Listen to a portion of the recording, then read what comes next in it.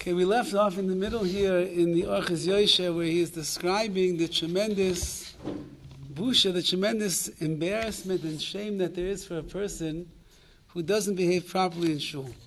So I see that you all came back for a little bit more of the beating that he has to say over here. And he writes the following idea. And he says, busha oilamis she'ein l'shayer, the embarrassment that a person is going to have for disregarding the proper conduct in shul, whether, as we mentioned yesterday, whether it means that he's talking in the middle of davening, whether he's walking around, that he's not really paying such close attention, he's not in it, he's not answering amen properly, all the different things that a person could do.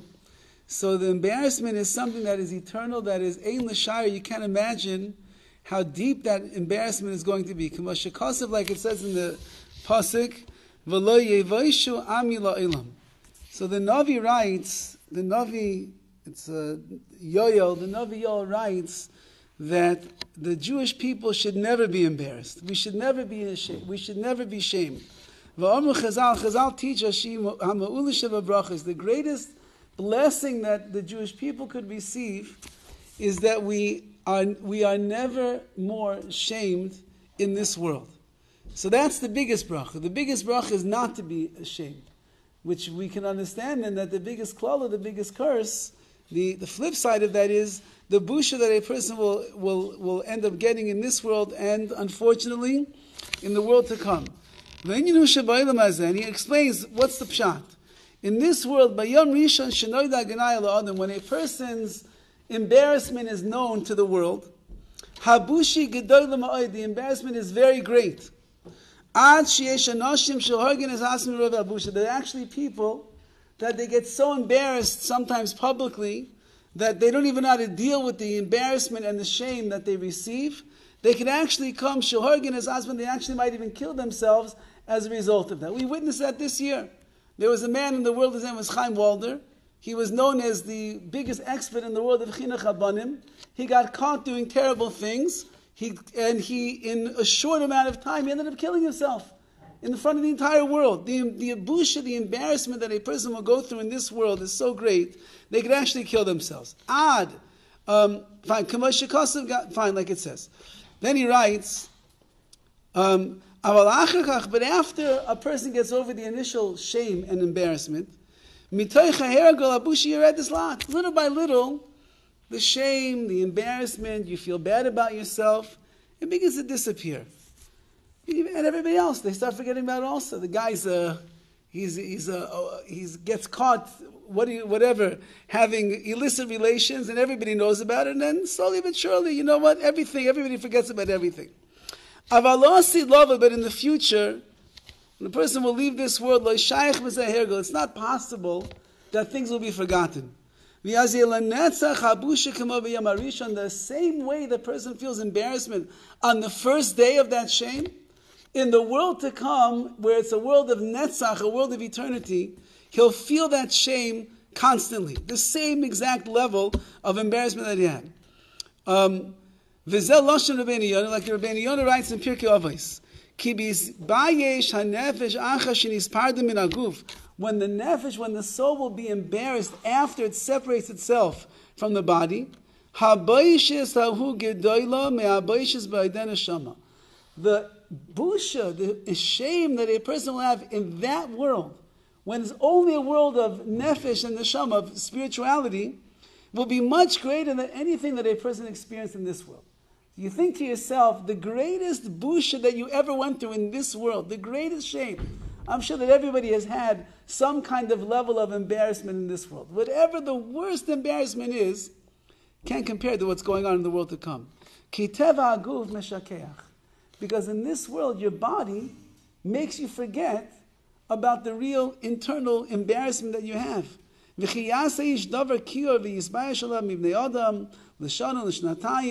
Person does something embarrassing, they get caught red-handed, everybody's talking about it, goes on for a year, 2 years, people even schmooze about it for 2 years, and then the next thing you know, yishkach hadavar legamri, everybody forgot about it.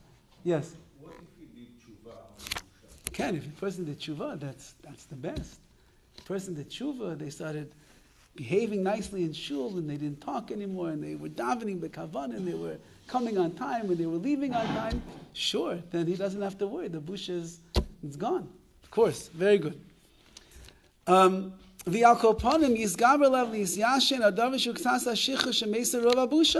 way that it works, as time goes on, what do they say? Time heals all wounds. Why does he? So he's saying over here, time also heals all of you feeling embarrassed for yourself. As time goes on, you forget about it. Everybody else forgot about it. Everybody doesn't even talk about it anymore, and therefore you're like a regular guy. Once again, everything is good. However,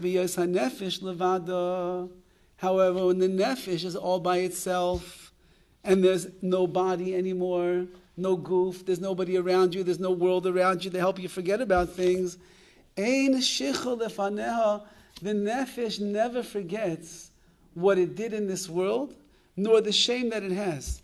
Ki kula bara v'zaka v'ein shum teva me'agashmim b'seicha. There's no a nature of the physical world about it. The neshama is pure and clear, has no shaykh, has no connection at all to the physical world. And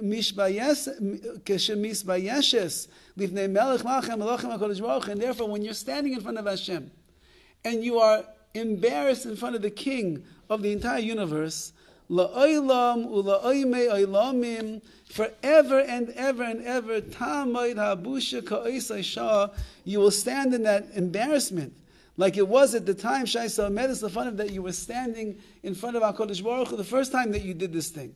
That way you will end up being embarrassed forever, he writes. Chazal say, Oy la la'isai busha, woe to that embarrassment. Oy la la'isai klima, woe to that shame.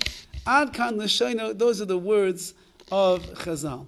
So Chaim, that's the words of Rabbi Yonah, and this is the words of Chazal, and this is the way that Rabbi Chaim Kanievsky is saying over here, to impress upon us this fact that when we're standing in a Beis HaKnesses, and we came here to daven, we have to remind ourselves that the Shechina is taka here.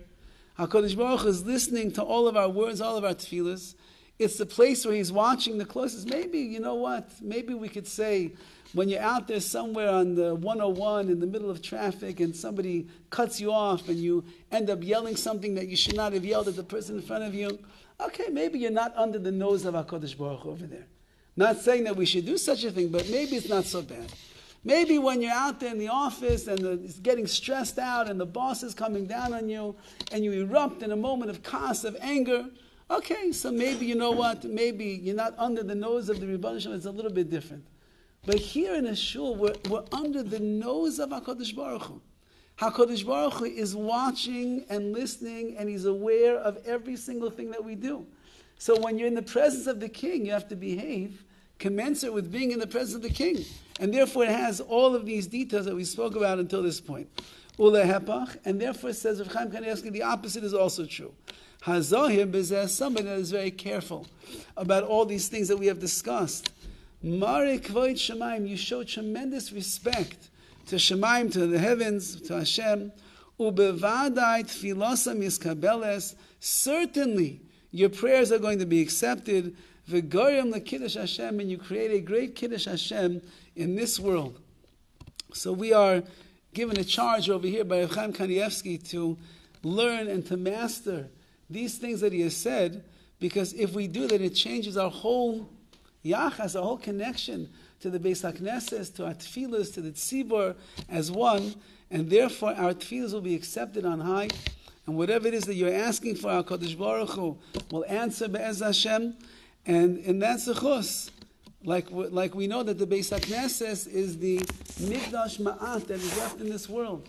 This is like a miniature Beis HaMikdash. If we treat the Beis HaKnesses in the right way, and we show Kodesh Baruch how meaningful it is to be in such a place where the Shechina is, then in that zechus, Yetz Hashem, He'll bring us to the ultimate Beis HaMikdash with the binyan by Shlishi B'mheira V'yameinu.